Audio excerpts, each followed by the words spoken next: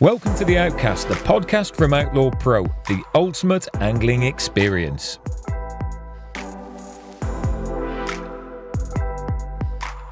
Well, hello and welcome to another fantastic episode of the Outcast, the podcast from Outlaw Pro.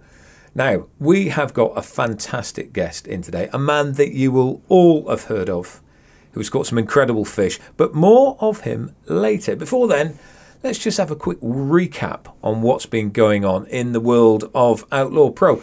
Well, for a start, the huge news at the moment is we have got a new store opening up in Tadley, not far from Basingstoke, Reading and Newbury, sort of in a triangle there of carp world.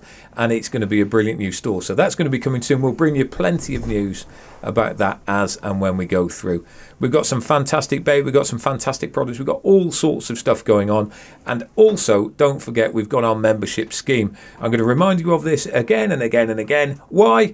Because it saves you money. Sign up to our membership scheme, you get 10% off every Outlaw Pro product within the store or online, and also you get 5% off certain items of other manufacturers through the store as well. So do sign up to that. Anyway, that's the news from us for the time being. Let's welcome our guest. Now, our guest has been around quite a long time. He's caught some incredible fish. He is, without any shadow of doubt, one of the country's best, most well-known big fish haulers. Not just anglers, because he's got a long track record.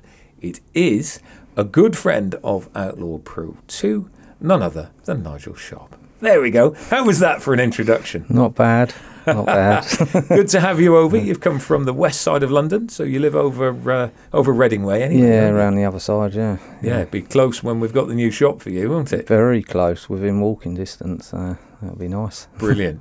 What are you up to at the moment? Tell me about your fishing. I'm fishing on the lakes over at Reading, trying to catch a big common. I seem to like a big common, don't I? So, but yeah, this is a bit of an ongoing campaign. It's been going on 3 or 4 years now, so I'm well through it. Sort of, I caught a lot of the fish in the lakes, some of them several times, and you know, if you feel close, then you don't. It's, you know, an ongoing thing, but it's an itch I keep having to scratch, so I won't give up. What is it? Can you tell us where it is or what it is? It's a big common. It's actually called the Pristine. Right.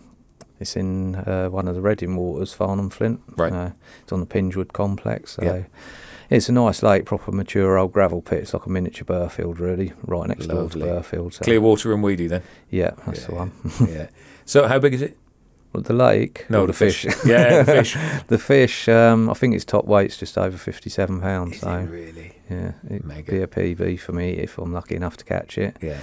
Fingers You'll crossed. get it. Yeah. You'll get it. Well, there'll be 2 outcomes. I'll either catch it or it'll die. Yeah. There's not many that have evaded you so far, really, is there? Well, no, you just got to keep going, never give up, do you? No. Well, we'll come to that a little bit later, but on your journey for that fish, you've had a bit of success already, haven't you? What have you been catching? Like I said, I've caught several of them.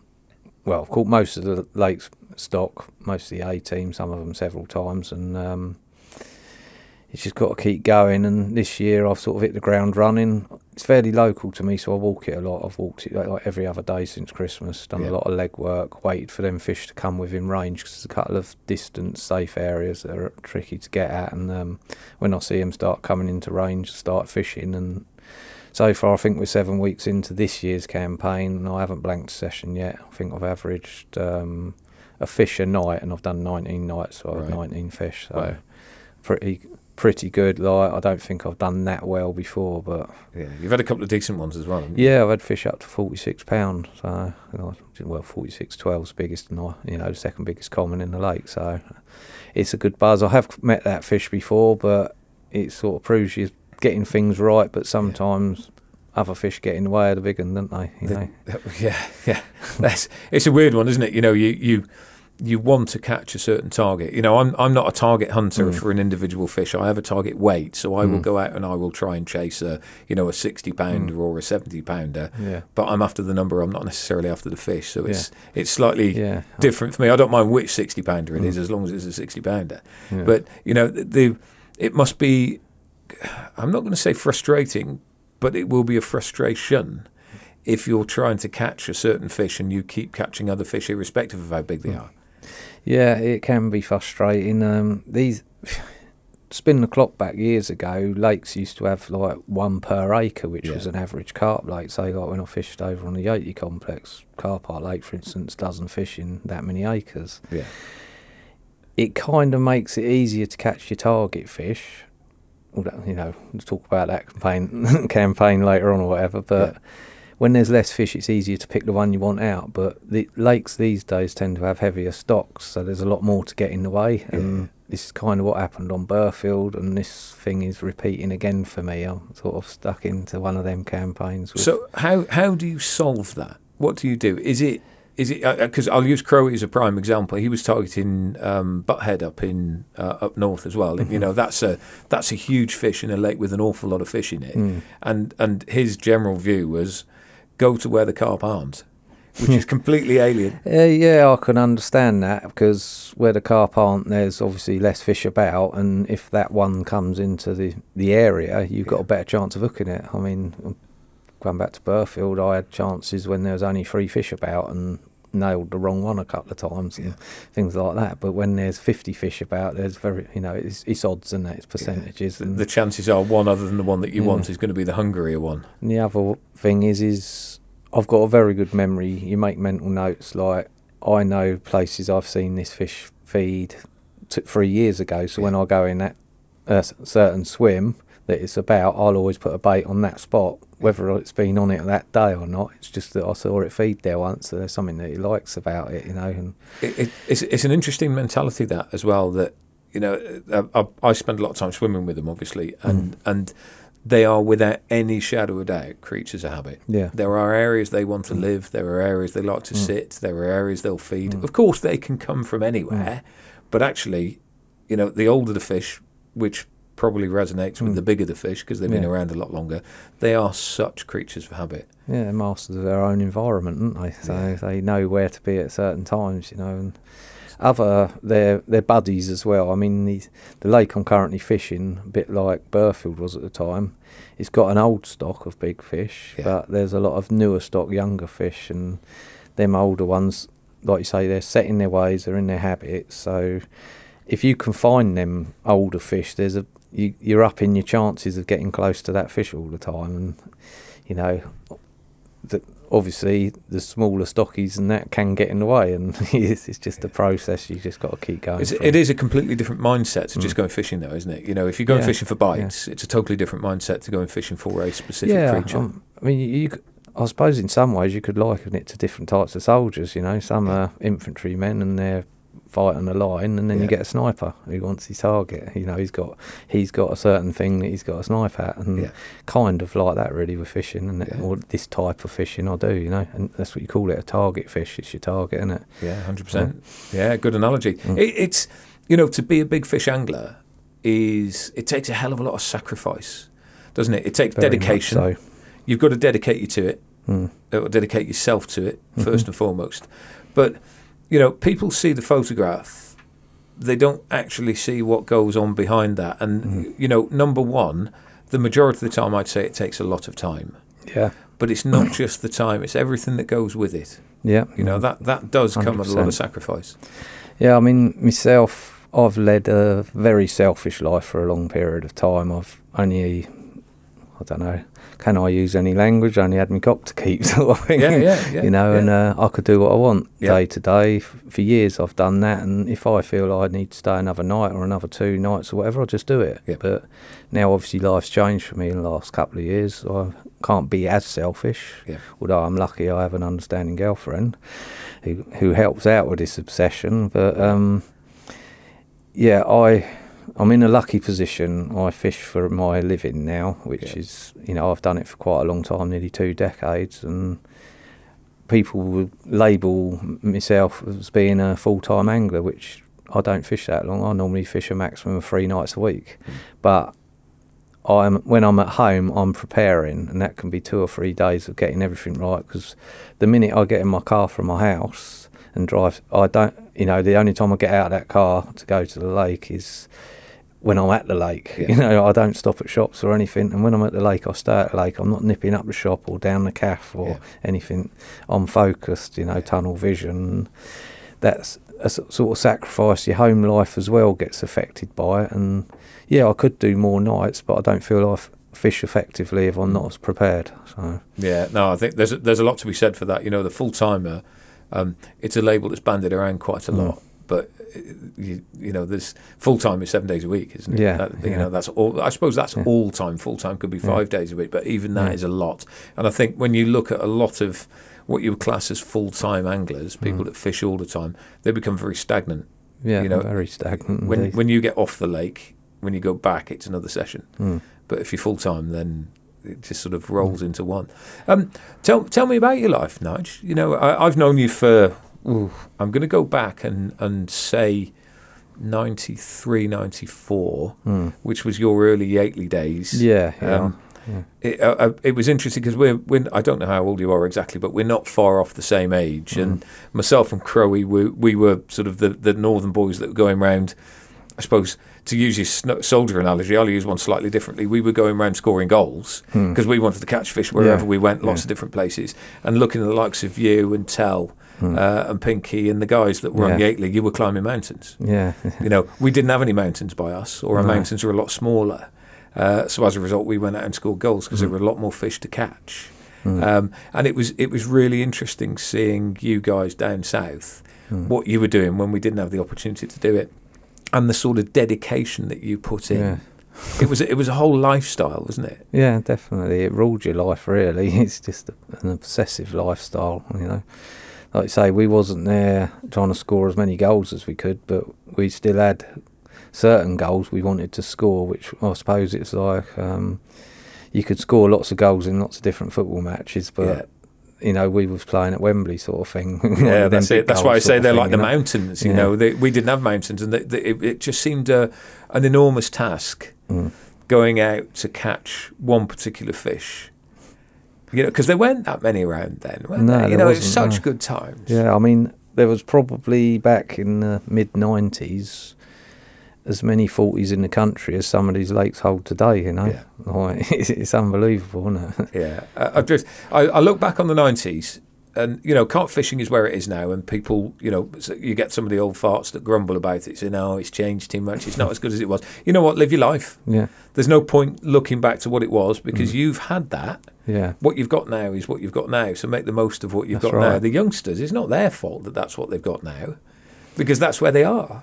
It's an interesting one. I get quite a lot of young anglers come up to me, and you know, that everyone likes hearing the old 𝐿𝐸 stories now. It seems to be a thing that everyone likes to hear, and they always say, "Oh, I wish I was about when you was." And I said, "Well, the thing is, you're about now, and when you're my age, you'll have another youngster come up to you saying they wish they was about when you was." So it just moves on, doesn't it? You know. Yeah. There's obviously we all do a little on social media, we do bits and bobs on social media, and I sort of quite like some of the inspirational quotes that come out, and there's one that's out at the moment that says, in 20 years time you will wish that you were 20 years younger and you could do what you're doing now. And I think too often people either wistfully look at what they used to be, just get on with it now, you know. It's a great world. But I'll go back to my original thought process on that. Actually, I'm being distracted, but I just think the 1990s was such a good time for carp fishing. Brilliant. You know, the whole scene.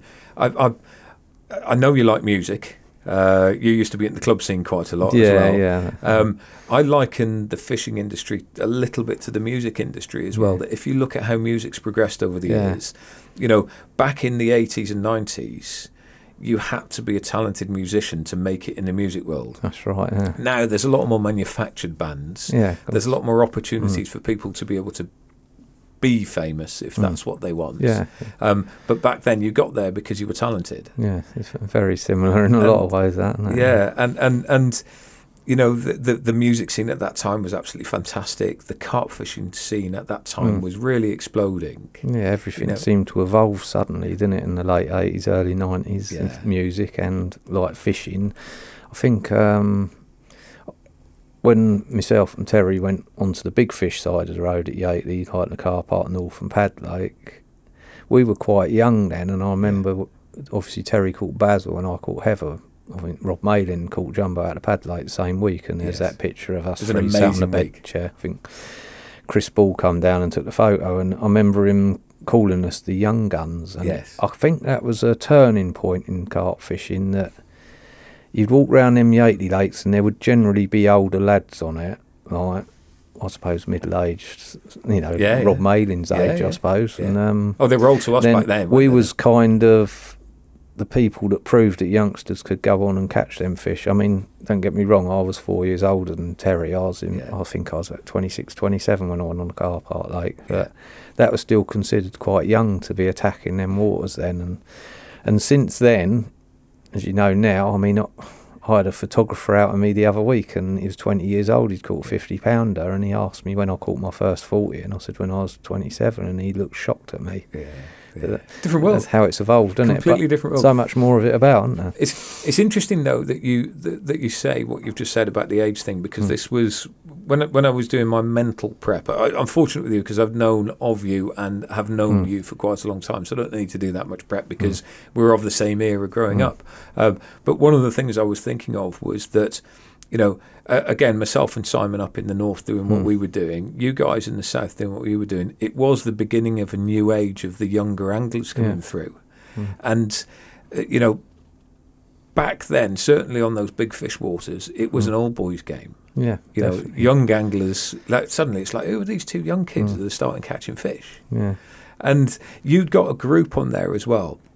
And I always used to look at some of the pictures of you. There was Lewis, Jamie Smith, yourself, Pinky, bless him, God rest his soul as well, Terry, Nick as well. You were the sort of six down south that really set the world alight, really, with suddenly everyone's looking at these young kids as they were, catching so many big fish. Our generation was sort of inspired on the big fish scene by people like Richie McDonald and the likes and Hutchinson, and then obviously we sort of hit 𝐏𝐸, caught them big fish, proved that younger anglers could do it with that enthusiasm we'd built up over a few years, and then you don't realise it at the time, but we're actually inspiring the next generation. And, absolutely. And what come from it, and it's something to be proud of, really.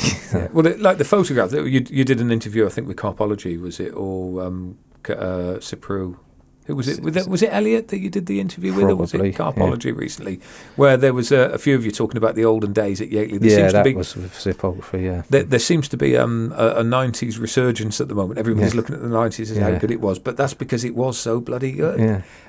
Just talk to us about some of the stories. What was it like down at 𝐏𝐸 at that time? Because, the iconic picture of... I think Richie with Basil in particular is the one that really stands out to me. I also, for me as well, I think Kev Clifford's capture of it was another iconic picture. Yeah. But, there are what I call take your breath away pictures. Lots of people I say lots, there are a number of esteemed captures of Basil. Not loads and loads, but there's one or two that really stand out.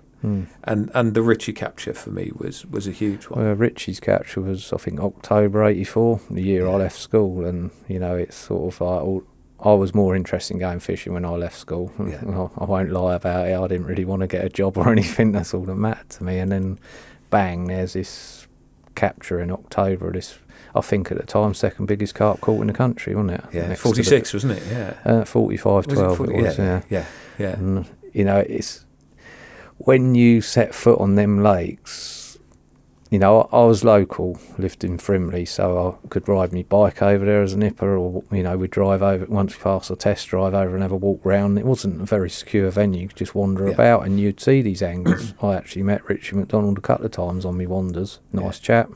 Jock White, Terry Pefferbridge, all the Yahoo crew and that lot. Almost...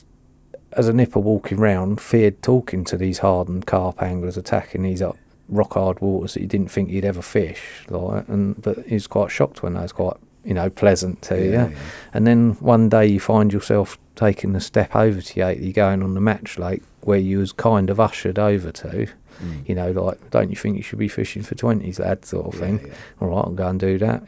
Caught all them, moved on to the Cops Lake, trying to catch a few target 30s, done that. Right, I'm coming over to the big fish side now, but when you set foot on them lakes, you're a little bit in fear of it. You think, what, these iconic fish that, Richie Mack and Robin Dix, like another iconic shot of heaven, wasn't it, Robin Dix's capture?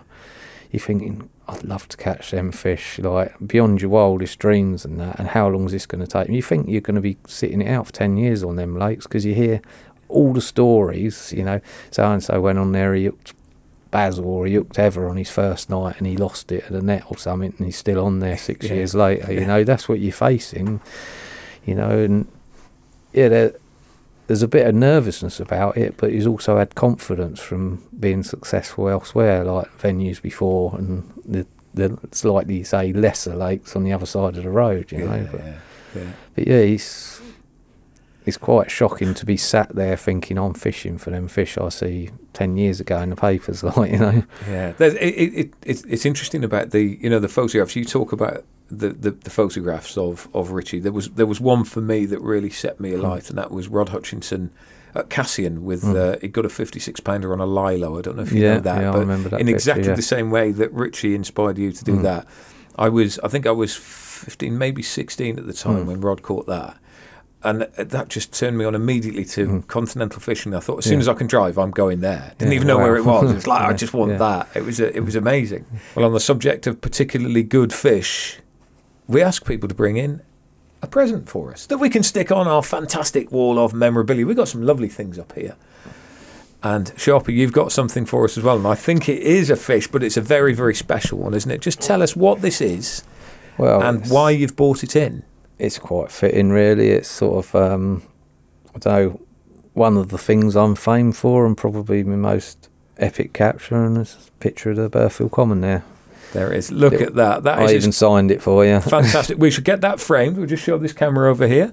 So we shall get that framed and stick it on our wall of fame up there. You'll be in esteemed company with some of the things that we got up there. But that is a very, very, very special capture indeed. There you go. Thank you very much. Sorted. Lovely. Very carpy t-shirt on that one as well. I've still got it. I haven't. Fashionista. Probably don't fit me now, though. I'm about 3 stone heavier.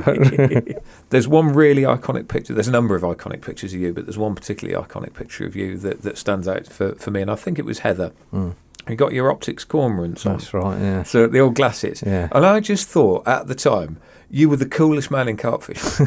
I don't think I've ever told you that, but I just thought at the time, yeah, man, he's proper cool. There's the old burgundy airborne sweatshirt as well. That was so happened to end up in all my big fish shots at 𝐿 as well. You know that.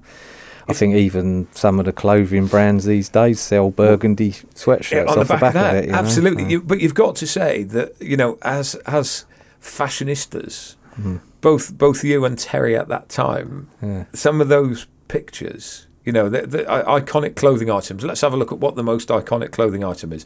Going back historically, Dick Walker's felt hat. That's got to be up there quite a lot, hasn't it? Yeah. Rod Hutchinson had a multicoloured sun visor. That's right. Yeah, I remember that. Yeah, it looked like he'd been playing tennis or that's something. It. Yeah, it's like, where on earth does that come from? But it just looked completely wrong, didn't it?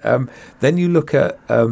with Terry, I think the cardigan stood out quite a lot. Yeah, the cardigan, that was... I think we went up Blackbush Market, just up the road from 𝐿 on a Sunday market, and I think he bought that cardigan there, and it just, God only knows what happened to that card. He's probably still got it now, Terry, in his hoards. He doesn't throw anything away. But you know, I think actually yesterday I see on a Facebook group, I think it's Old School Carpers, I don't know if you follow it. Someone had posted a picture up that I took with Terry holding a dustbin up wearing that cardigan. Was it really? And you know, everyone's going mad about that picture, and it kind of makes me proud to have taken that picture, but it is of that time, isn't it? You know? But again, like you say, your jumper.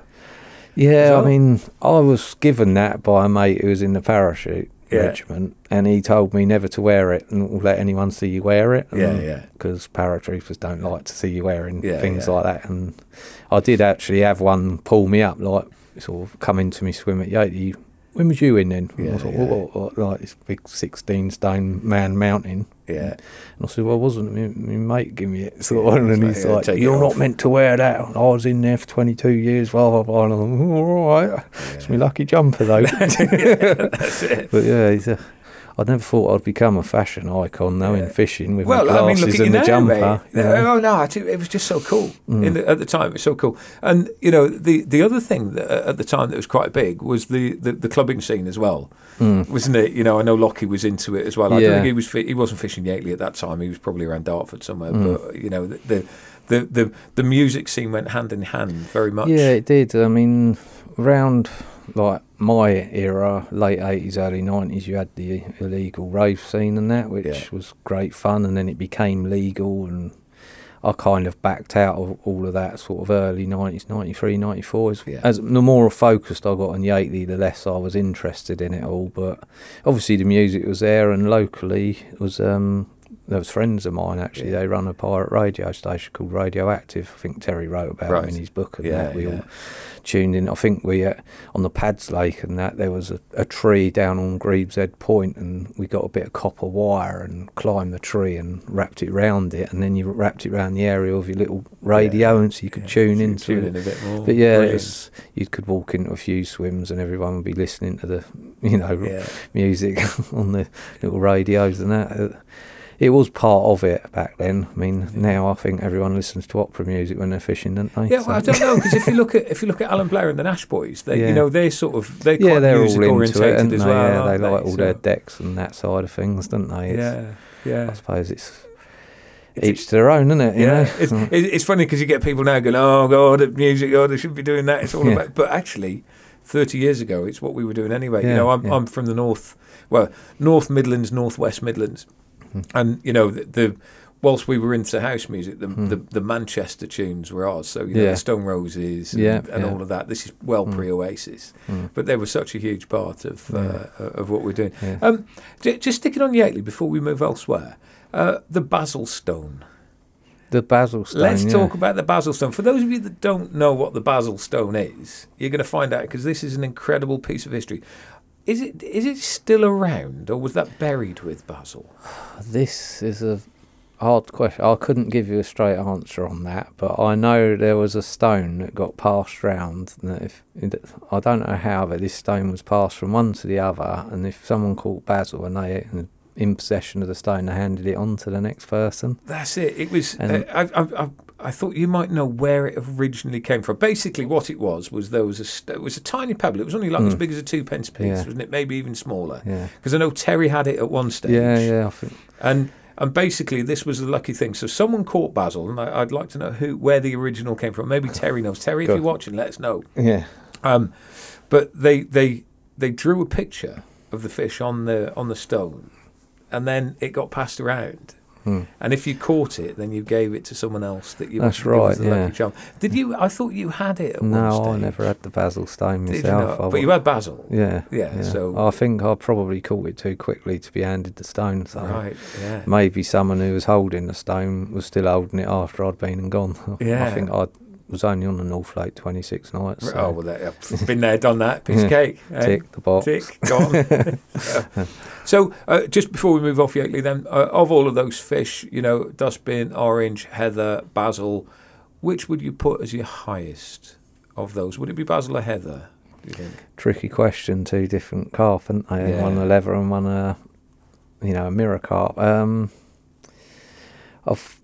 Leather carp very rare, and heather was my first 40, so very special there. But I think Basil is just such an iconic fish. I've even named one of my cats Basil, so it probably is that. Yeah. You know, to catch one of those fish is incredible, but to have caught two of them is amazing. Absolutely amazing. Let's roll the clock forwards and talk about more iconic carp as well, because that's not the end of the story there, is it? No. There's a certain common that lives in a place called Burghfield that is arguably the most sought after fish in the country as well, and you've managed to peg that one too.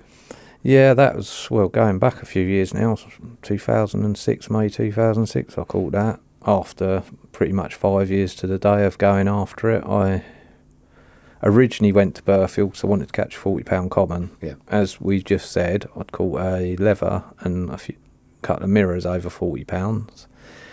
And I thought, I'm not one for breaking any records, or I looked at sort of Raisbury, and it was full of record hunters back after Terry had caught with boats and that, and I thought, well out of my depth, I'm at the time, relatively small gravel pit angler. That's a little bit out of my league, and working full time, couldn't do it. So I thought I'll set my own little records. Like you said, you know, you fish for a weight. I set myself little targets, and I thought, you know what, I wouldn't mind mirror, common and leather. You know, and at the time, I think there was probably only 3 or 4 40+ commons in the country, and 2 of them were open access waters, one being Burghfield and one being Sutton. And you know, Sutton was down Dartford way, wrong side of the M25. Yeah, and you know, Burghfield sort of 18-20 miles from where I lived in 𝐏𝐫𝐸 at the time, so that was you know, that's where I'm going next sort of thing, you know. And I went there originally just to catch 40-pound common, because I'd heard the 41-pounder had been caught the year before and see it in the Angling Times, and yeah, pretty much found it straight away from walking on the lake. And then, you know, got it taking mixers, nearly, you know, was very close to catching it within the first couple of days. And you know, I thought, you know, I like this place, there's other fish, seeing them swimming about and enjoying catching a few fish with me mate bidders. And I think we had, that year we caught 40 fish between us from Burghfield, which was pretty good. When we was learning it for ourselves, we didn't ask questions or anything. I did have a few mates from were old school and very secretive, so I didn't even dare ask them. But so was there many people on it then? Was it busy? Burghfield was, back then, there's just a few local anglers and another chap called Chris Gardner fishing it. And the local anglers, it was their back garden, their playground. And you kind of like, they didn't welcome you. I wouldn't say they were hostile. Unusual? Well, it's like, I know why now, because those lads are all very good friends of mine, known them for 20 odd years and that. But the reason why they didn't befriend you was because they did see people come and go, and they didn't want to encourage you. But once they realised that me and bidders has caught sort of several fish between us that year, that we weren't going anywhere. And in the end, the sort of leader of the pack, Stuart, you know, he'd been on there years anyway, he sort of stopped one. You know, he used to walk through me swim. Some of us, you know, you'd be bivvied up on a path with your rods in the reeds, and they'd have to walk past the front of you, and he'd walk through with his rods and his rucksack on his back, and he wouldn't even say hello or anything. And you know, this went on from May till September, and then one day in September he just stopped and said, you know, you've seen it then? Or, yeah.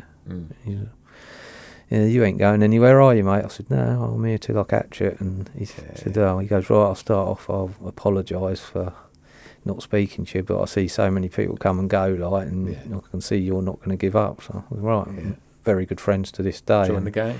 But that's what, them lakes, not just Burghfield, you had 𝐿𝐵𝐵𝐵𝐿 and Farnham Flynn and that, they was all very quiet lakes. They were the locals' back garden, their playground, and now it's a different story, very popular. Pingewood was fished a bit. I think Chile and Laney and all that lot was over there, because they was fishing for the jockey back then, you know.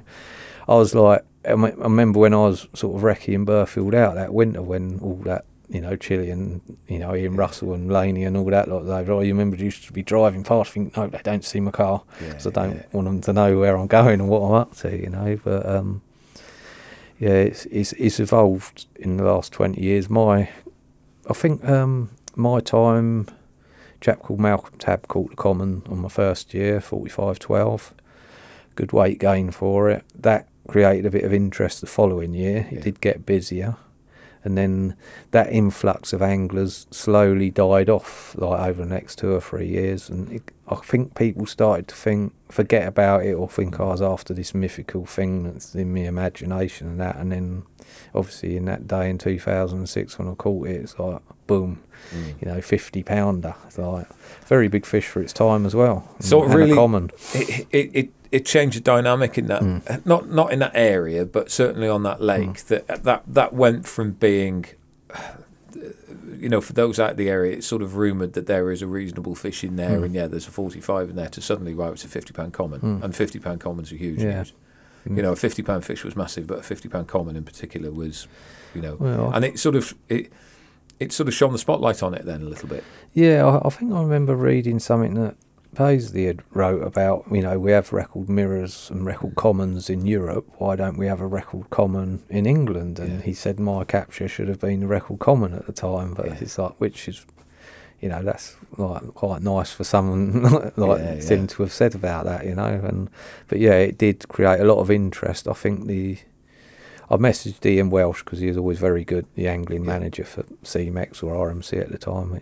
He's always very good to me, so I let him know, and he posted something up on their forum. I don't know if you remember that forum. Yeah. And I'm told, because once I caught the common, we done the photos, I had a cup of tea, packed my gear up and went, that's me done. Like, it's quite funny, 5 years just for that moment gone. Yeah. But I'm told the following day after it, the car parks around there were just rammed with people wanting to have a look around and all that. Like, it's like, wow, what have I done? It's weird, isn't it? You know, you're very much old school, and reading about, I don't know whether it was Rob Malin and the boys that started it, but when you've caught the biggest fish in the lake, you pull off. Yeah. You don't wade through them. If your target is the biggest fish in the lake. And I sort of subscribe to that as well. I think that kind of comes from your 𝐒𝐤𝐬 days. Was it 𝐒𝐤𝐬 then? So, you know, like, say for instance, the North Lake only had 7 main fish in it. And when you're talking 7 fish, you had Basil, which was a 40-pounder, which, let's face it, that's what everyone comes to catch. They didn't travel from Manchester, the other side of Kent, the West Country, to come and catch the 30 or the 20s. They come for Basil. Now, yeah, we had Basil, the 30. I think you had 4 20s and a couple of doubles. That was the stock of the lake. So you catch Basil, there's no rule, but out of respect for the other anglers who are doing the travelling and putting the time in, you pull off because you don't want to catch it again. You don't become a dream breaker. I think there's only ever one angler that caught Basil twice. I think he's not 𝐏𝐫𝐨'𝐬 or something like that. He's a Robin Dixie's mate. I think he caught it at a low weight and as a 40-pounder. That's historic. I think Basil done 60 captures, but yeah, the thing was pull off. And if you did go back on there, you was frowned upon. Now, there are several lakes like that still about, low stock waters, small family of carp with one main target, and the gentleman's agreement, with the red card as they call it. You go, and realistically what you're trying to prove by staying on there, you just become a dream breaker, don't you? Nowadays some people try and pull the red card on what I call super waters that have multiple stocks of big fish, you know, and say like there's 20 odd 40s in a lake, and you go on there and catch the big one on your first fish. You spent whatever, these days prices are inflated, £1,000 ticket. What you do, drop it. So people tend to stay on and try and catch some of the other fish because you've bought into that syndicate or whatever for, say, the 20 40s, not just the one. Bit like you saying you fish for the number of, you know, the size of fish. You think, right, I want to go there because that's got 20 40s in it. And it's a hard one to pull, the red card thing. I mean, the red card is a circuit water saying, isn't it? So, you know. It is a tricky one. That, you know, the gentlemanly side of things is quite nice, but like you say, I think the difference then is the stock. That, you know, if it's one standout and low stock, then fair enough. Maybe I'm being romantic. I don't know. I had a love affair with Cassian for a very long time. And I went down it and I just fished it because I loved it. I don't know if you've ever been, but it's just amazing. I've not. I remember reading about it over the years from the early days of Hutchinson. Even Richie Mack went there, didn't he? So. It was just, you know, it was Mecca. It was very special, and you know where 𝐒𝐤𝐬𝐬 and Wraysbury were the heart of UK fishing, then Cassian was the heart of continental fishing. And, you know, I went over that, and I was lucky enough in, I think it was 2016, I caught the biggest fish in the lake. It was one of the last originals still in there, a fish called Bernadette. And immediately sort of my dynamic changed with the place a little bit. It wasn't, I don't know if you feel the same way, but it's almost like, I've done it now. And I've been back a couple of times, but I don't fish it in the same way. No, I mean, I've had it myself with some waters, like what I call super waters, that you do catch the big one. Say like at Frimley with the Charlie's mate, for instance. I caught that as, funnily enough, I didn't catch the Burghfield Common as my first 40 common. I caught Charlie's mate in 2003 or something, at £41. There still wasn't many 40-pound commons back then, but then I went back there several years later, like when the ownership of the place changed, and I actually recaptured Charlie's mate at £50 8. Like, you're talking probably 17 years between captures. It's nice to see the old girl again, but there's a different buzz recapturing it. Yeah, you know, yeah. it's. But I was more for fishing for some of the others, like your black eye and what's the other one, Gregory. Like that was one I really wanted to catch out of there. You know, but that place has evolved in time. There was a lot of big fish in there. You know, I think now something like 3 different 50-pound commons in there at the right time of year. You know, again, where do you draw the line with it? You know, it's like it's surprising actually when you've caught one, how you feel an affinity to it. You know, you want it, but once you've caught it, you almost feel like it's a friend. Yeah, yeah. And if you do have a recapture of it, it's like, oh, hello again. Yeah, I mean, and do you talk to him? I talk to him. Oh, you have your little It's muttering daft. moments, don't you? I mean, it's like, again, we'll always end up talking about 𝐿𝐴 because it's so special. Yeah. Now, the North Lake, the low stock, you look at it, I can't remember 12 islands of spit, you know, bays, and it was quite a daunting lake when you thought there's only like a handful of carp in here. Where are they? This is a bit of a maze, you know. I fished a lot bigger mazes since, like 100-acre Burghfield maze sort of thing, but you kind of like fishing it, trying to work it all out, trying to get in touch. You see a fish, you move and that lot, and but it's so mad the moment when you know, like you lift the net round Basil, and, you know, gazing down the net, you have your little moment. Wow, Richard McDonald caught this, so and so's caught this. You know, the history of it all. You see your hook hanging in its mouth and that. But then once your photos and everything's done and it's swum off, and a few people depart, and you start packing your gear up, you stand there and you look at the lake, you think, I'll work that out.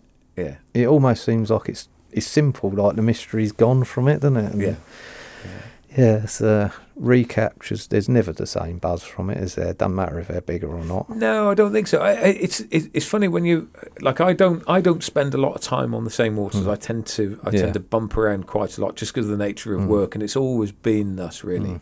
But I used to be a member of Birch Grove. You know, late 90s, early 2000s, and that for me at the time was arguably it was one of the best winter waters in the country. You know, we had a winter syndicate November through to March.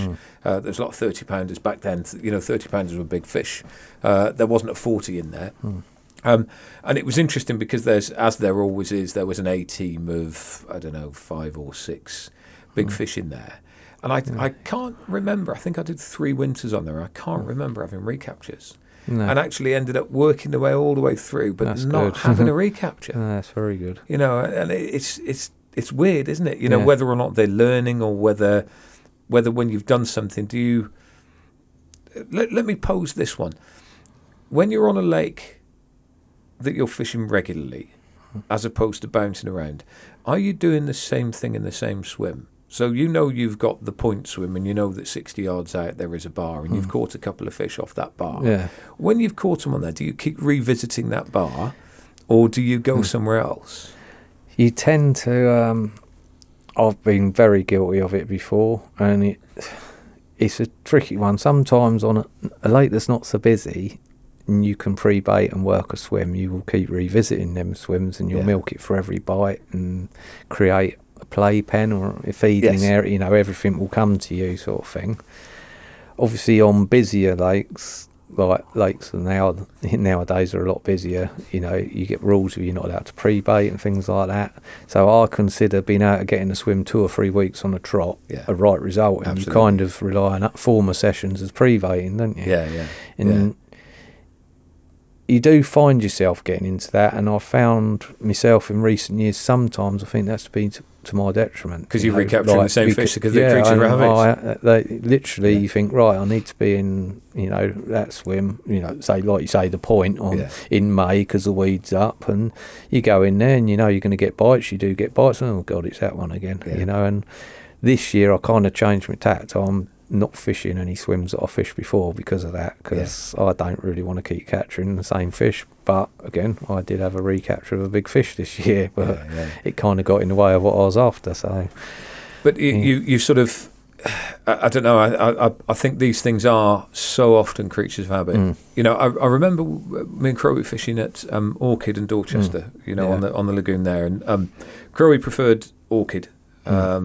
You know, it was slightly more of a pressured water. I've always liked the slightly wilder, bigger waters that didn't have as much pressure on. So I like the Dorchester side. Right. And I remember going down, and there was a £37 common in there, which again, you know, at that time was absolutely massive, and it was a big lake. It was 40 odd acres. So you know, it's not a small, not huge, but not small.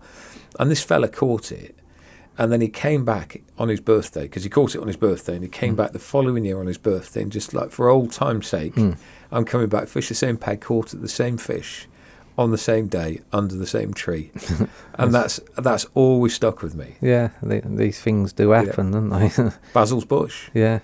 You know, why was it called Basil's bush? Well, it did get caught there a few times, didn't it? And I think I can remember one, I can't remember the angler, but they actually, it might have been Jock White or something, caught the snake twice out of the corral on exactly the same day the following year. And, you know, it's, it happens these too things much. do happen, you know. I know some anglers that do fish off a calendar like that. Oh, so-and-so fish was caught out of that swim off that spot on this day last year, and they'll be in there, you know. I've actually put myself in areas like that, but there's, like you say, masters their own environment. There's a reason why certain areas of the lake attract carp at certain times of the year, isn't there? Whether it's the weed coverage, the natural food, or anything. Absolutely. It's all part of the bigger picture. Talk to me about the capture of the Burghfield Common. How did you actually catch it?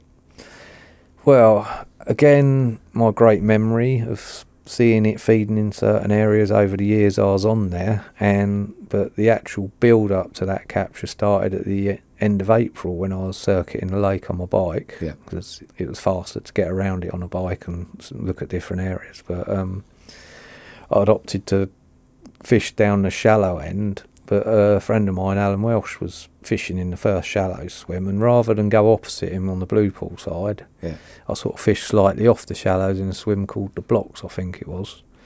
And the reason I wanted to be there is while I was chatting to Alan, I see a bit of bubbling out in the shallows, and you know, it's like, I'd really like to go at them, but leave him to it, you know, with respect. It's 100 acres. You don't set up next to someone on an empty 100-acre pit, do you? No. You give them a bit of space. Etiquette, you know, it's that word that we all use, but some, you know, actually practicing etiquette. And I remember the next morning I got up and I wandered just up the bank. I was feeling a little bit tired because I've watched me water for a bit, just drinking a couple of cups of tea, but I was feeling a bit tired, but I decided to make a coffee and I wandered up the bank. Now, I don't often drink coffee, but I believe that a cup of coffee, I still remember it to this day, was the reason that the build-up started. But I needed something to keep me awake, and I remember walking up the bank with it, and I was looking across the shallows towards Alan, scanning the area where I'd seen the bubbles from his swim. And there was bubbles pinging to the surface in that area. And literally, while I stood there watching it and sipping my coffee, I see a big fish come out. Like, it literally showed itself, bosh, and I was like, wow, that was it, wasn't it? And literally, as I was thinking that was it, it's come up again, and then again. And it sort of showed 3 different ways. It didn't come the same sort of way. It's sort of that way, that way. It's so almost it's like, here I am, you know, showing me itself. So, and you know that's the Burghfield Common at the time? Yeah, well, I was thinking, there's no mistake. There's no other big... At the time when I fished Burghfield, there was probably 5 other fish over 30 pound in that lake. Right. You know, and I'm talking so low that's definitely it. You know, that's a one-off. That's hugely I used to exciting. call it a freak of nature. Terry said it's a wonder of nature, which I think Terry is probably a bit more just in saying it. But it's like, I remember a bit later on, I was I need to get it. You know, I'm going to have to go in now. I'm not going to cast long though. I'll cast a bit short because I'm not casting on top of Al. He wasn't fishing fully on it. He'd clearly see this fish as well. And it's all part of the story, but me and Al, good friends, we never spoke about the fishing on the lake. It's kind of an agreement between us. We shared the sailing club, like as our sort of lodge, where our freezers and everything was. But I remember moving in there opposite him, and I just put some bright ones on chod rigs. I think I spoke to Dave Lane on the phone the day before. So I asked, you know, I said, you know, when I cast them out, I said, you know, I've just stuck a toot in a pineapple, and he's going, do you think they'll have that? I said, well, you know, I've caught them out of here before, like, why not? You know, I'll stick them out for the day and put some food baits out for the night, and put the rods out, sort of whipped them in the evening, put some food baits on, scattered a little bit of bait out. I think the next morning I woke up to a 26 pounder. I thought, right, I've got the rigs right, everything in the area, just got to keep focusing on it. And I think over the next 3 weeks I see a couple of instances of the water moving, like someone waddling a plank, you know, over a bar in the shallows. I'd caught a couple of other fish as well, and if I was either in the swim that I'd caught the first one from, where I'd seen it show, or opposite where Al was fishing. He for some reason was fishing elsewhere on the lake. Yeah. And which is like, I don't know whether he realised what at the time, sort of thing, but I just kept, you know, keep going in that area, throwing sticking bait around that centre where you could hit it from both sides. And the build up was the session. I think I set up, the wind went up the other end, I moved up the other end, and the wind turned around, it come back down, so I went back round to the original swim I see it show from. The following morning, caught the classic carp. Now that fish has been caught several times, it had history of Dan caught it with a common. Yeah. You catch that fish, the common's about, and I remember I was stood in the blocks talking to my mate John when I had to take off that, and I've heard a bleep, it's locked up. Yeah. Fishing tight clutches with chods. Bit of a tip, fish tight clutches on chods because you want the lead to pull up to the hook link on the take. Yeah. I remember just seeing a bow wave leave the area and another one go the other way. So I thought, what else was, when I got it in, like it's classic, what else was there? It could be it. You know, that was a big bow wave left the spot. Again, that was a repeat capture. You got to keep going through them again and again, get the rods back out. I think the next morning woke up to the double belly, which was the biggest mirror in the lake, 34 pound. Yeah. Thought, wow, I'm close here, and I couldn't recast the rod because there was scum all over the surface. I needed southwesterly to blow it all away. Yeah. And when the wind picked up and the water ski boat come out, it cleared, you know, so I whipped the rod back out. I'd actually had to put a bigger hook on because I'd run out of size 5s at the time, so I put a size 4 on. Yeah. Cast, you know, checked it in the margins, cast it out, and then at midday while I was dozing on my bed chair, because of the 2 fish I'd caught, I think I was 4 days into the session, I thought I need to hold this swim because I'm close. Yeah. How you think that after 5 years of ploughing your way through the fish again and again, but I think I had a little bit of water. I thought the only way I can survive until it's dark is I need to go to sleep and preserve my water, and then I'll nip home and get some provisions to stay in the swim. And literally I was dozing on my bed chair, and them 2 previous fish hadn't taken line off the clutch, had just pinged it out of the clip, and I woke up to a 1-noter, and I kind of knew. Didn't even put my trainers on or anything. I just bent into this fish, and very powerful. Here we go. Like playing a conga, and epic battle involving steering it from 2 islands, and it snagging me in the bush to the margins, big explosions and that, and there she was in my net, you know, job done. Incredible. Yeah. And the feeling when it, you know, when your target, whatever your target is, goes over that net cord, is just, I don't know, I'm gonna say it's a good one, but for me, it's actually relief. First and foremost, you don't get the you get a squirt of elation, like yes, it's like, oh, thank for that, don't you? That you know, at last I've got it, or you know, you've hit the target, whatever it might be. I remember during the battle when I got it on a shorter line and it was kiting to me right, and I knew there's a snag bush to the right, and I was just winding, like trusting my tackle, giving it everything, and I remember thinking, don't go in that bush, and it did. Right. But I remember as it come past me, your mind's racing, and you know, it's everything goes into slower motion because you're thinking quickly, isn't there? And I remember just seeing it perfectly, as if it was out of the water in front of me. That is it. This is your chance. It's on. Like, you know, do not. No, it's absolutely. That sort of thing. And you know, it's like I was talking myself. Don't move your foot in. Keep your feet where they are. Don't, you know, don't, like once it's in the bush, just, you know, it's rolling about. Fortunately, it was well hooked, chod rig, and the lead was in its mouth, so nothing would hang up, sort of thing, you know.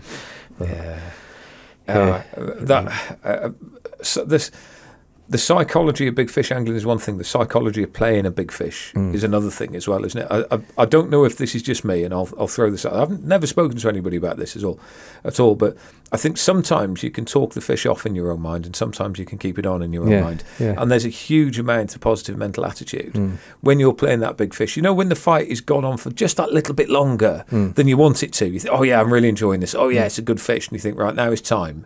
And then you see it and it buggers off another 20 yards back out again. You think, oh, God, it's going to come off. And there's been a few times where I think it's going to come off. It's going to come off. It's going to come off. And guess what? It's come off. And it, you know, it can't be because I was thinking it was going to come off that it's actually come off. But there's other times I think, right, you're not coming off, and I don't know whether it's mindset or what. But you know, I had a good one recently, and again it was a huge fight. You know, one of those, the unstoppable run, the big scrap, all of this. Like, it's gone into some reads. I just thought, this is going to come off, and then I just thought, no, don't think like that. It's definitely not going to come off. Yeah. You know, and I think sometimes you can talk it off in your own mind. Sometimes. Yeah, you can do. I mean, I'm a bit boring when it comes to rigs. I use the same old rigs I've used for years, and you know, they're fine tuned and that, and I know how much stick I can give them.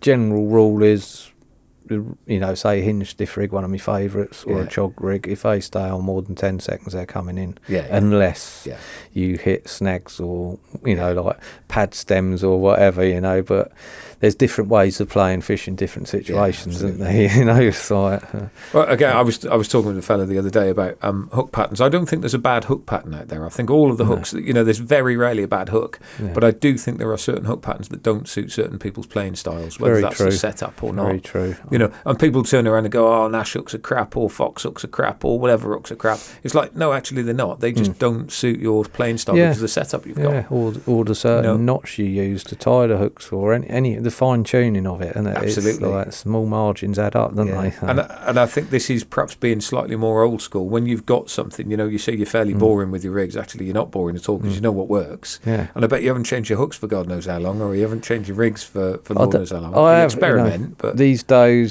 like say years ago when, you know, the hinge rig came out, everyone was on Drennan boilie hooks and that lot. Now, I've never really liked a boilie hook because I used to lose fish on them. Maybe, like you say, it didn't suit my playing style or what have you. But everyone was on them. I prefer a straight pointed hook. So I used to get a super specialist and slowly bend the eye out slightly on them, the same as like the boilie hook had the out-turned back eye. Then it evolves almost a crossover of them to like a super specialist, and a boilie hook evolved into a stiff rigger, the ESP stiff rigger. And now I don't think there's a terminal tackle company out there that doesn't do what's now called a chod hook, which evolved from a stiff rigger sort of thing, you know. And let's face it, most are good, aren't they? I've used pretty much most of them. There's a fashion these days that hooks have microbarbs, and microbarbs are getting so small they might as well not be a barb. So, you know, it's like, again, what do you do about that? Do you play them harder? I don't know. I think you just know, don't you? You know very quickly. I know what hooks work for me, and I know what hooks don't work for me. And sometimes, for some reason, I don't know why, I might be swayed. And this isn't targeting fish. This is just going fishing as well. I might be swayed to try something else for a reason. You know straight away whether or not it's right or wrong. And I think when you've been around the track a little bit, it's very hard to pry you off what you've done. It's not we're boring. We just know what works. But talking about what works, big fish bait. Do you believe that there is bait that can target big fish, or do you just think that carp will eat anything? I used to think that. I mean, spin the clock back again. We go back to 𝐏𝐫𝐸. Right now, when I went to 𝐏𝐫𝐸, from the Match Lake right through to Cops, Carpart, North Lake, Pads Lake, caught them all, and I caught them all fairly quickly. I think the longest campaign was a Pads Lake. 5 months it took me to catch that one out of there. But generally on the Match Lake and the Cops Lake, I caught the better fish. I didn't catch the smaller ones, but I use fish meal baits. Now, I owe this to the likes of Terry Peffbridge from the old Yahoo crew. Like they, you know, me and my mates like Maggot and Paul Toy, like we used to use bird food baits. We used to, I think we used to get it off a bloke called Rob McGill, an old 𝐏𝐸𝐸 veteran, and he used to be called the 𝐏𝐸𝐸 Hit Squad mix, like a bird food bait. And we did all right, and that is a good bait. It caught a lot of good fish, and but when we got talking to Terry Peffbridge as youngsters and told him we was fishing like a 60-acre lake with 16 fish in it, it's like Hawley Lake, he was interested because they were old leanies, and he's like, you know, he's like a bit, I don't know, bold sort of bloke, you know, like you want to get on a fish meal for his like Premier Fish Meals, you know, put, you know, cap full to each egg in it and cap full to each egg on it, like glug them up with fish oils, get them out there, and we caught all them fish in a couple of weeks once we started using fish meals. And this sort of carried on through me fishing. You know, when you find something that works, like you've been doing all right, but then all of a sudden it accelerates, you know, you think you stick with that, and that worked into 𝐏𝐸𝐸 a few years later, and I went through them and funnily enough, when I met Terry, he used to use like a bird food or a nut meal bait. Yes. And Terry, for instance, I caught 15 fish out of the Match Lake that year. Terry caught 40 carp from the Match Lake and the 𝐏𝐫𝐸, just doing afternoon sessions and stalking. But he tended to catch the smaller ones. He's struggled to get through them and like into the bigger ones. I wouldn't say Terry struggled because he never struggled. And I remember when he went over to the North Lake to hunt Basil, like he was still using that same sort of bait. And I remember him asking me about it. And at the time, Jeff Pink had sorted me and Terry out a deal with Nashi, like, and I'd moved on from Premier and Cotswold bait, so I'd moved on to like Nash Monster Pursuit, because I looked through what Nashi did. He had the Sting. I know Tench like that for some reason, so I thought I'll go for this Monster Pursuit. That worked well on the 𝐏𝐫𝐸, caught the big ones quick out of there, and then Terry's like, you know, that bait you're using, and I don't know if you remember the myth that Basil used to like a bait with Robin Red in it, didn't he? Yeah. So Terry got hold of the Monster Pursuit, and I think he introduced Robin Red to it, or he might have mixed it with a Sting to give it that red tinge. And it, you know, straight away he started catching. I don't know what I think he used Cajun prawn and shellfish 𝐿𝐴𝐵𝐿 as his flavours. I was using lobster thermidor and salmon oil palette. And, you know, and I think regular 𝐿𝐴𝐵𝐿 at the time. But again, I just carried on. Catch the big fish, Carpark Lake Bank, you know, Heather was my first bite, single scale was my second bite, the big common's my third bite, fourth bite was single scale again, you know, it's like bang, bang, bang, going for them big ones, then I caught Arthur on it, you know. So at the time you're convinced it's fish meals for the men, sweeties for the boys, you know, you keep your bird foods and all your sweet flavoured baits, catch the smaller fish, but I think nowadays it's probably evolved a bit, but I do think when we was younger in the 80s, and you make your own bait, you make your own recipes, roll your own bait each week, and you tweak it and that, you try and outfish your mates, and you don't tell them what you've done, whether you're up to your flavour levels or lowered them, and all this, that and the other. Those sort of days, they're in a massive scale these days. So like, I've gone on quite a hard lake like Mill Lane at 𝐒𝐻𝐻 in the past with a nut meal bait. Everyone's zig fishing, I'm catching them. You know, I'm fishing tight lines with rigs on the bottom, so they think I'm zigging as well. I'm using hinge rigs, throwing sticking nut meal baits out there. Caught 7 fish. Then all of a sudden, everyone realises I'm catching them off the bottom, so everyone else goes on the bottom, and they're all using. I think at the time maybe something like the krill was the in bait, like a few years back, and so everyone starts gunning the krill, and my catch rate goes straight down because they got a better food source, fish meal. And like my light sweetie attractor bait not quite. It's not out fishing them, and it's on a bigger scale to the old ways, isn't it? Yeah, it's funny. I think that, you know, when there's a lot of good quality bait around, as there is now, it's a lot harder to stand out on your bait. Yeah, definitely. I think, which is where I personally I'm quite a fan of liquids a lot of the time. Yeah, I think that's the future, isn't it? The liquids. Yeah, you can jazz things up and just make it, you know, not just more attractive, but more nutritionally superior. Definitely. By putting some of the fantastic liquids around. But I don't think say the 80s, when we used to make our own recipes, all these different fish meals were available. You could have catefin meal, sardine meal, mackerel meal. You don't really see them now. It's all LT94 or whatever, isn't it? That's it. Well, I don't know about you, but we used to get ours from Isaac Spencer up in Fleetwood. He was the main fish meal manufacturer for the whole of the country, and they went bust a few years ago. And as a result, now I think a lot of stuff's imported in, and it is literally, this is it. That's fish meal. That is it. But, you know, you could get all of these different types. You know, you could. Like shrimp meal, as a prime example, it was great for altering the buoyancy on the bait, wasn't it? As well, you know, there's all sorts of things. Put too much in, it floated off in the wind, didn't it? Absolutely. and people don't quite have the understanding of bait that they used to have, but actually they don't need it. It's a little bit like engines. Yeah. You know, in the car world, you used to have to know how your car worked, because the chances are the bloody thing would break down at some stage. Yeah. Whereas now, you know, you give a mechanic a computer 20 years ago, he wouldn't know what to do with it. No. You give a mechanic a spanner now, he doesn't know what to do with it because everything's computerised. I've sort of, you know, grew up in an age of, you know, your car spluttering a bit, you take the distributor cap off, you know, scratch the old things up with WD, put it back on, off you go again. Now, you lift the bonnet up and you're like, there's a cover. Where's the battery?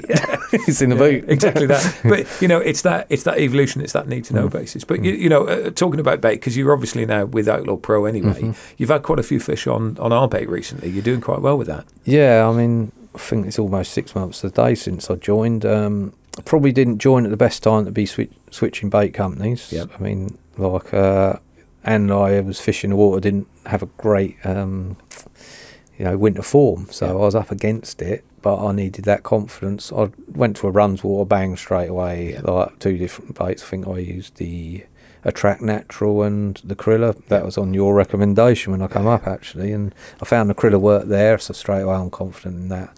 Went on this other water with very low winter form, managed to catch a few out of there, so my confidence is scaling up. Now I'm on my main target water, and I think I'm 19 nights in over 7 weeks, and I've caught 19 fish from there. So I mean, I'm not catching a fish per night. It's not, sometimes I don't catch a night, and then I might catch 2 the next night, or that's how it goes. But the average is good, and and that's on the Krilla still, is it? That's on the Krilla, and I've sort of got out.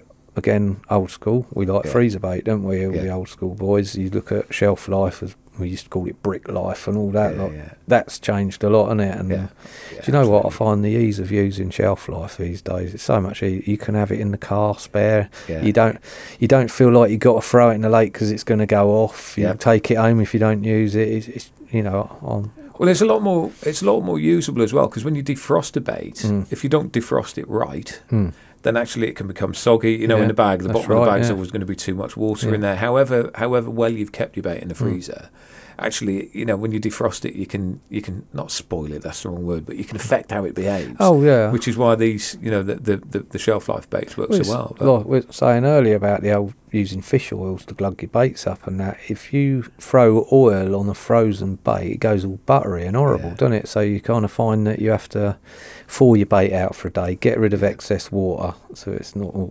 it's the moisture that makes your bait go mouldy at the end of the day, isn't it? Yes. And but yeah, with these shelf life baits, you just pop the lid on the bucket, put your glug in, shake it up, like say you do it a couple of days before, let it soak in, add more to it. Or, Are you glugging it with salmon oil?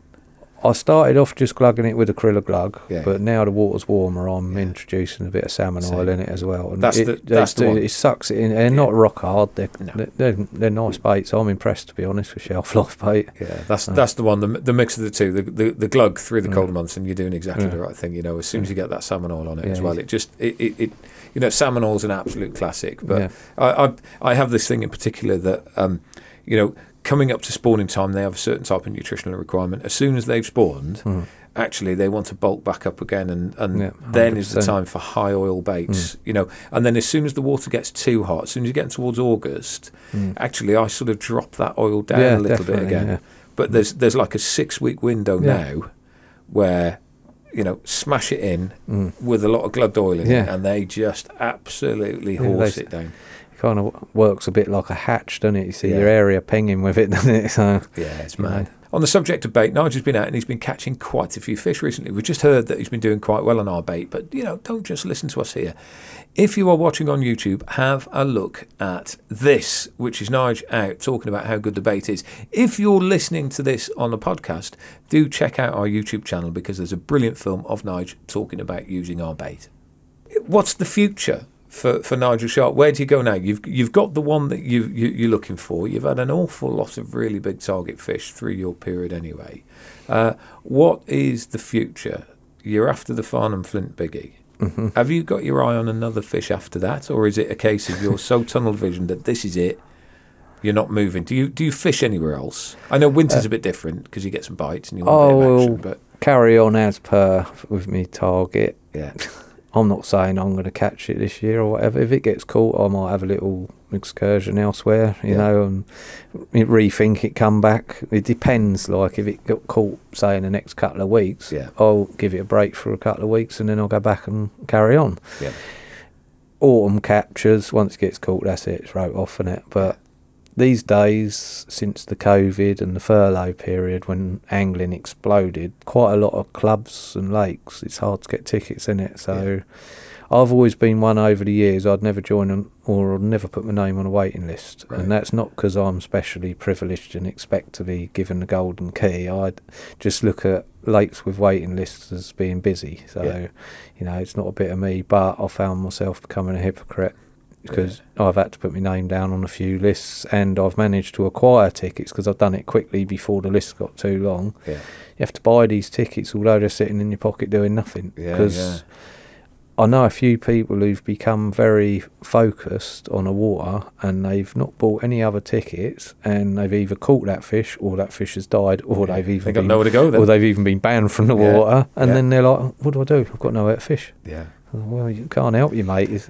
You can't just go and buy a club ticket. And it's a huge expense now, isn't it? You know, things like that. The ticket that you've got for the one that you want to fish is expensive enough, but having another one in the pipe, that's, you know, and it could be 3 years. Well, you look at it, it's like relatively cheap for the ticket I hold for, you know, the Pingewood whatever call them, lakes. That's what the ticket's called. Like, I think that's 350 quid for the night ticket, right? And which is quite a lot of money, but it's not when you think, say, a day ticket venue. I'm not too in touch with day tickets. I don't frequent them in the summer, but generally, I think you're looking at anything up to about 40 quid for an average day ticket. 30 quid is your starter. It can go up to 45 quid now. By the time you've done 10 nights on a day ticket water, that's your 350 quid ticket paid for, isn't it? So depends how much fishing you do a year, really, doesn't it? So, no, absolutely. So, well, look, good luck with your quest. I don't think it's going to be long. Well, I think you're going to have it this summer. I think it doesn't come out yet this year. Not yet, no. So, what is it, twice a year fish? Yeah, I'd say that. Yeah, it's got your name on it, mate. It's got so, right? Yeah, there we go. It is always interesting getting inside the mind of any of our guests, and I'm sure you'll agree that Sharpy's mind is absolutely brilliant. A really nice insight into both the history of carp fishing and also some huge historic carp and targets for the future as well. So whatever you're fishing for, just remember, go out there, go for it. It is your time, it's your opportunity. Hope you've enjoyed this podcast. We will be back with another one very soon. You know the drill in the meantime. Give us a like, a follow, click all the things that you need to click. So from us here at Outlaw Pro, we'll see you again very soon. Thanks for listening to the Outcast, the podcast from Outlaw Pro, the ultimate angling experience. Remember to follow us on social media for updates and information on future guests. See you next time.